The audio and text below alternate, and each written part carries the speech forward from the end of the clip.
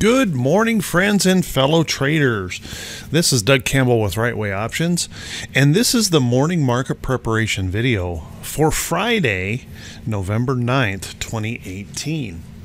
So, we went ahead and followed through a little bit yesterday, tomorrow, even though the FOMC came out and they didn't raise rates, but they indicated very likely an interest rate next month, and the market just really didn't respond all that much until just right at the end of the day.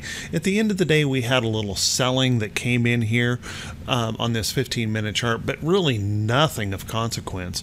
Now this morning, here's one of those nasty things that will happen, is now we're gapping down this morning, and we've been down as much as 150 some points, and we're rallying up just a little bit at the moment, only down about 115 points as I'm recording this video.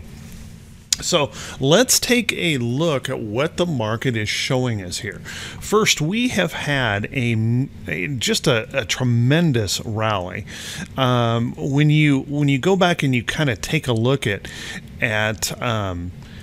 just how huge this is, the Dow has recovered more than 2,000 points in just 8 days of trading.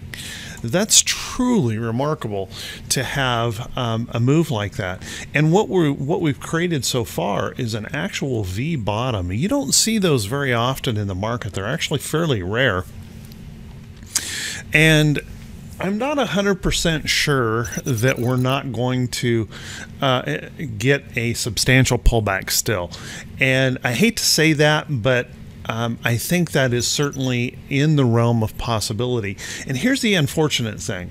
When we have a rise like this, a standard market rise, we're going to move up, we're going to pull back, we're going to move up, we're going to consolidate and pull back, we're going to move up, we're going to pull back.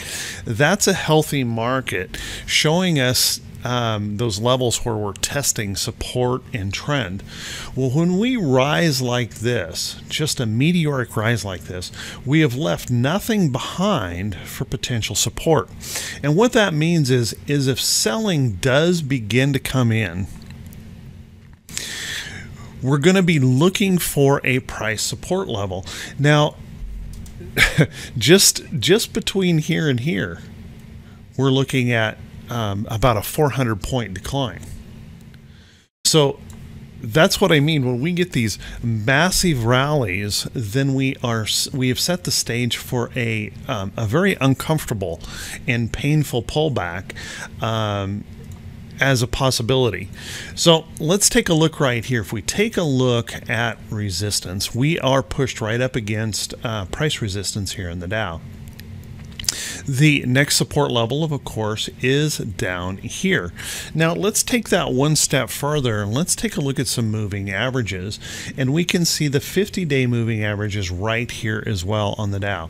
So a pull back down here to test that 50 would not be out of the question. And that, of course, will be kind of a painful little pullback. Now, the best case scenario is if we just consolidate. If we just wander around in here and consolidate and build a base from where we can move up from. Kind of similar to this, where we just build this base within this range. We wind around in here until we finally build the energy to move on through. So that would be the best case scenario. The worst case scenario would be something to the effect that not only do we pull down to the 50, but we break back down through the 50, we fill this big gap below, and we come all the way back down into here. So don't rule out those possibilities after such a big rally in the market. Be careful not to just be focused totally on your bias. And I wrote about that this morning in the morning blog. If you guys have never taken a look at the morning blog, please check the description of the video. The morning blog link is always there in the description. Feel free to go take a look at that. Also, guys, if you would do me a favor, if this is the first time you've seen these videos, click that subscribe button on YouTube, the follow me button on Facebook. Click those thumbs up buttons and drop a comment. I truly, truly appreciate it. And all of the work that you guys have been doing, leaving comments and clicking those thumbs up buttons, has really had an impact lately. Video views are starting to go up because the algorithms are showing showing this to more folks. So thank you very much for your help in that. You guys are the best. I truly, truly appreciate it.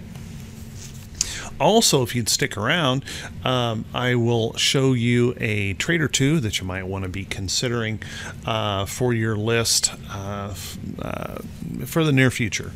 So let's go ahead and jump ahead. Let's take a look at the SPY here really quickly. And the SPY, we have a similar situation, but we haven't gotten quite so overdone here in the SPY.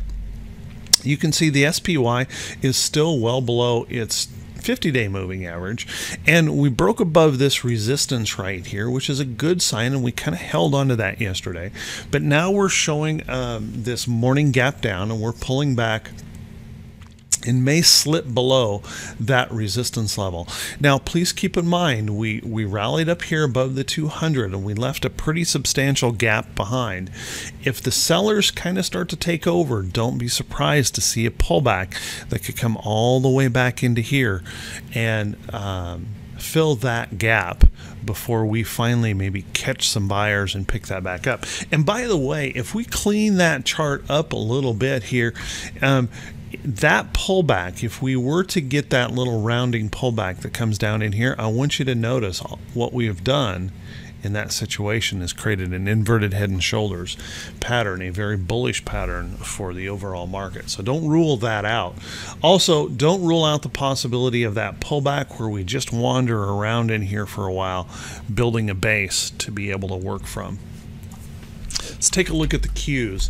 Qs rallying up, slamming into resistance right here and getting a little bit of a pullback. Here again, above the 200-day moving average on a substantial rally.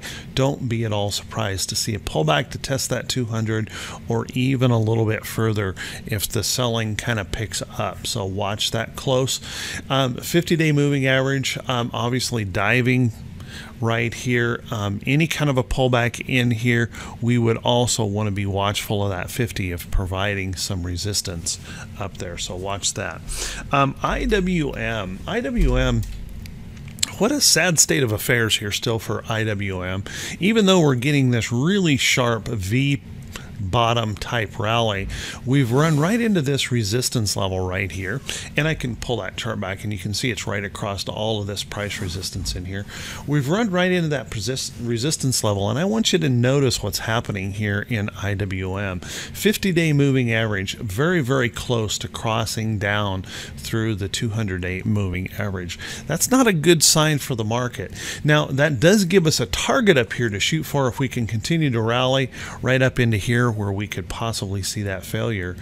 But with what we saw yesterday and the resulting gap down this morning, I would not be at all surprised to see that pullback down into here. And once again, if that occurs, we've created that inverted head and shoulders pattern where we might be able to catch a rally out of. So what I'm basically displaying here is that there's still a lot of technical damage in these charts that we have to overcome, and we need to go in with them to the market with our eyes wide open to the possibilities. I'm not trying to suggest bearishness. I'm certainly not trying to suggest bullishness or anything in between. I'm only trying to point out what the chart is showing us, and I always want to recognize what price action is saying rather than insert my bias into the trade. So let's pay attention to what the market is kind of showing us here, that we are probably a little bit overextended, maybe running into a little bit of a stress point, and a pullback would not be out of the question. So think about that as you plan your risk going ahead into the weekend.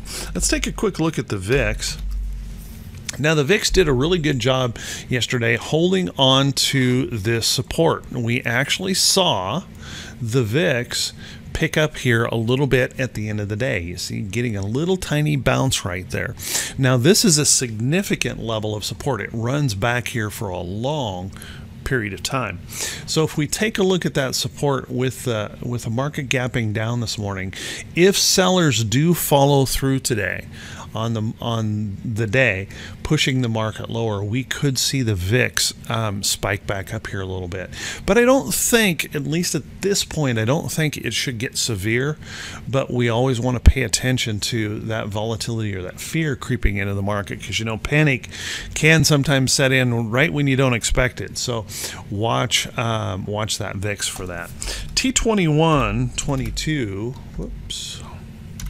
T21.22, the 4-week new high, new low ratio. As you can see, we have really traveled a tremendous amount of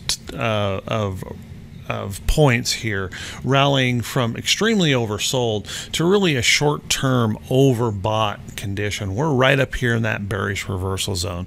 Now, can we go higher here? Yes, we absolutely can go higher here. There is room to go higher. Okay, but we're running out of that room to the upside. So kind of consider that when you're thinking about long trades, or maybe holding long trades through the weekend. We may be reaching that point where a little rest or pullback is almost inevitable. So watch that close. And that also means that we have opened up a big door to potentially a downside move. So kind of keep that in mind as you plan your weekend ahead. Let's take a look at the economic calendar today. Our economic calendar, a little bit lighter day today than we had yesterday, and as you can see, Doug, I don't know why that always seems to pick that up over there, but that's all right. As you can see, we have PPI this morning at 8:30, and that's a fairly significant number that can move the market around. We also have 3 Fed speakers today, consumer sentiment at 10, wholesale trade prices come in also at 10, and then the Baker Hughes rig count that we'll want to consider for today. On the earnings calendar, we have a significant drop. We've gotten through the biggest wave of this earnings season, and now we only had about 120 companies reporting earnings today. They're coming in pretty fast and furiously this morning, so we still have to keep an eye to those earnings reports, but they are starting to diminish. And next week, we're down to, we're diminishing down. I think our biggest day next week, maybe 190 companies reporting. So we've gotten past the big 400 and 500 report days, and that will begin to diminish. So some of the volatility may drop out here a little bit just as a result. So with that, everyone, hey, I want to wish you all a fantastic day. I want to wish you great profits. And if you're struggling as a trader, please make sure to dig in and study really hard.